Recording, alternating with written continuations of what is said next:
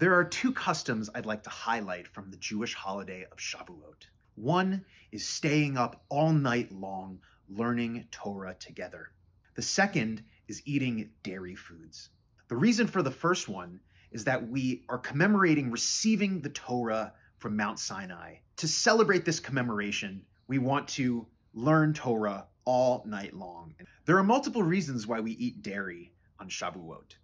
One is that in the Torah, we are told to enter into the land of milk and honey. To commemorate this, we eat milk/dairy items. To commemorate the honey, we eat sweet items, like cheesecake. Some other traditional dairy items that people eat are blintzes and burekas. So I hope that you get a chance to eat something dairy, something sweet, and to learn some sweet Torah this Shavuot. Chag Sameach.